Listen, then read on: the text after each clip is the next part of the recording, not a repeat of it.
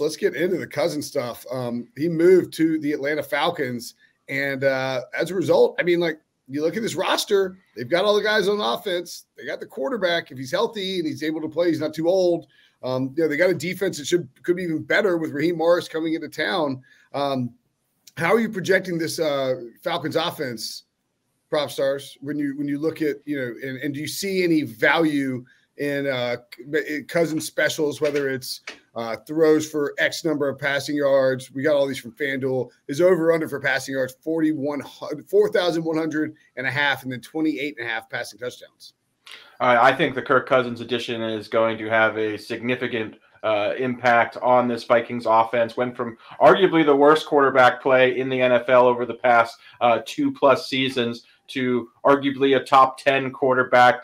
We know it's been so frustrating watching Kyle Pitts and Drake London really not cash in on just this tremendous upside that both players possess, really as a result of the offense, as a result of Arthur Smith. Obviously, both are gone now, which I think just is a big plus for both of these guys. I also like the additional moves as well. Adding Darnell Mooney, I think, will take the lid off the defense. He offers some speed on the perimeter. Rondale Moore, more of a Swiss Army knife. You can utilize him in a variety of ways. We know Bijan Robinson in the backfield.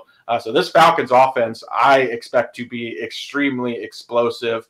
As far as value is concerned, that's a little bit of a different story. If we look at some of Cousins' season-long props that are available right now, the odds makers are also expecting the Falcons to be a very productive offense. I think Cousins will have a good shot to potentially lead the NFL in passing yards, especially if the Falcons' defense is middling and they could be pushed. I expect it to look similar to what we saw in the first half of the season for Minnesota. I just think there's that much talent on this Atlanta offense as well. I should preface by stating, if I'm playing season-long props, it's really hard for me to invest in an over as far as a season-long market is concerned.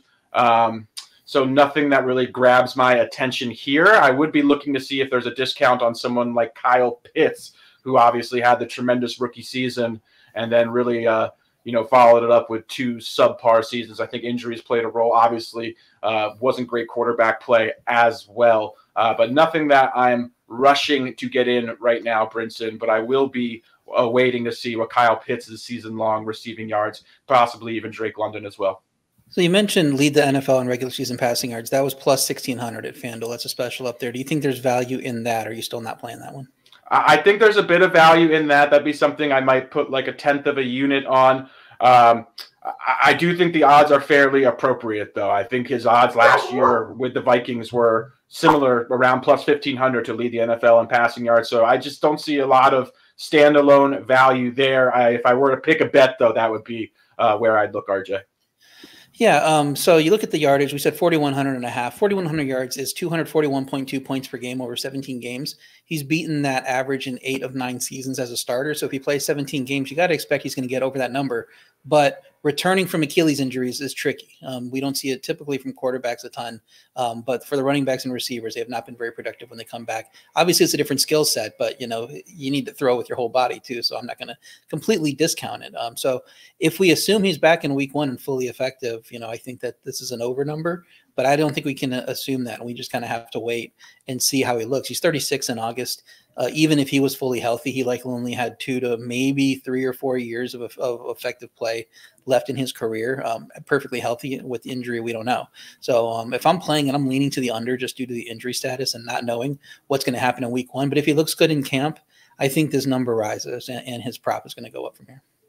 Yeah, I'm with you there. I think that in particular with Cousins, even if he looks good in camp, there's not a guarantee that they are going to come out of the gate saying, all right, we're going to throw the ball, 50 times per game. I still think that they're, this is a team think about Zach Robinson's coming from the Sean McVay, offense. I think it's very possible that they say, look, we got a good offensive line.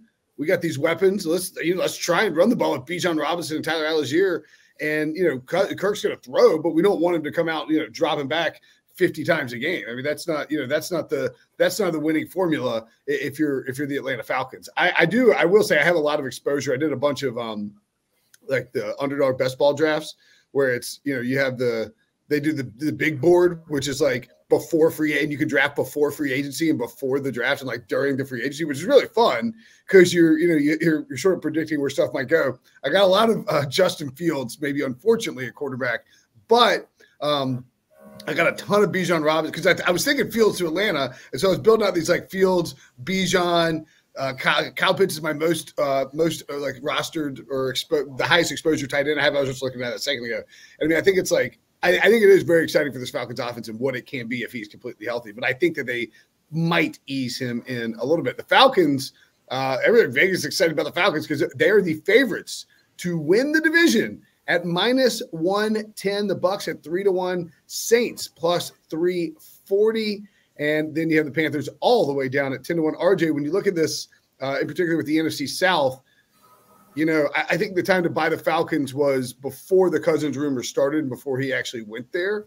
But I got to tell you, I mean, -110, I don't know. It's not that great a price. I think maybe the Buccaneers at 3-1 more interesting just because they've won it before and we know they have a healthy quarterback. Yeah, it's too much of a swing for me to make Atlanta lay money here to win the division. New quarterback and coming off an injury, new coach. I still have some questions about the defense. I don't know that they're going to be a top, half of the league unit. And then, they added Cousins. They added some receiver depth. I would have liked to see them do more on defense. Tampa, I agree that they're a good value at 3-1. They brought Baker Mayfield and Mike Evans back.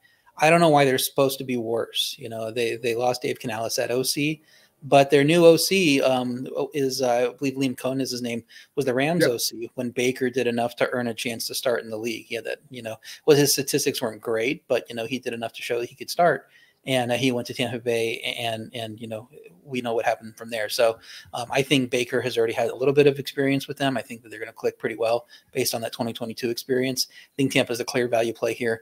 I think Carolina at plus 1,000 doesn't deserve to be that long of odds just because the division should be a little more wide open. There's no reason why Atlanta should be like the predominant favorite. We don't think they're going to run out and win 12, 13 games. Carolina was a train wreck last year, brought in a lot of new talent, new coach. Really focused on upgrading on defense and the offensive line, and brought in some receiver help too. So, I mean, they could get in the mix here. I don't think they're going to go from one win to winning the division, but we saw what Houston did as one of the worst teams last year. And Bryce Young, I don't think is a complete, zero. I think that he just was put in a bad position. So I'm okay with a little sprinkle there, but I think the best value is Tampa. Yeah, I tend to agree on the Bucks. Anything, but let's talk about the win total here. Prop. We've got the Falcons and we can look at the regular season specials too. They've got a 15 to 1 Falcons to sweep the NFC South. I don't know if I like that. Also, Falcons to win 10 plus regular season games. We don't have win totals, of course, because it's still March. We'll get them probably in April or May once the schedule comes out. But the Falcons to win 10 plus regular season games -165, and then you look at their odds to is it to get to the NFC title game? 6-1 to get to the NFC title game, 13-1 to be the number 1 seed in the NFC. Anything along those lines interest you at all? Those all seem fairly appropriate to me, Brinson. We can kind of project what their win total is going to be, considering 10 plus wins is -165. I'd imagine their win total will be 10.5 wins on the season. But yeah, I think these, again, like you had pointed out, Brinson, and RJ had mentioned too, the value was speculating with Atlanta's roster prior to the acquisition of Kirk Cousins. Now that he's there, I think, they're obviously the overwhelming favorite here. As far as other value plays, I agree. I think Carolina actually has had the best offseason besides the Atlanta Falcons of any team in the division. Love what they did, the interior of the offensive line. I really think that Bryce Young will be in a better situation to have more success next season. And I think the division's frankly more open. This isn't a strong division. It wouldn't surprise me at all if Carolina was competitive here and potentially, a couple things break right in their favor.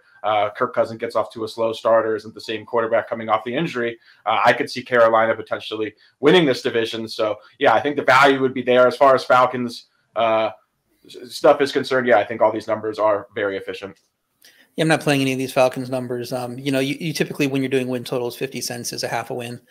So when you're doing the math, so at 10 plus at -165, I think the number's probably going to be right on 10. You would make it 10 -115 on the over. So that should be kind of where it settles in at that number. I mean, 10-7 seems okay, but let's say they sweep the division home games, go 3-1 against the Giants, Seattle, Pittsburgh, and the Chargers all at home, and then lose to the Chiefs and Dallas at home. You're looking at 6 wins there, so they need to get 5 more. You need or 4 more if you're going to win this -165 bet. So you need those 4 road wins. Let's say they go 1-2 in division, get a win at Carolina, but I mean, it could be 3-3, it could be 2-1, or 0-3, it could be 2-1. Then you go at Denver, at Vegas. We don't know what the weather will be like in the Denver games. We don't know the schedule. So let's say 1-1 there.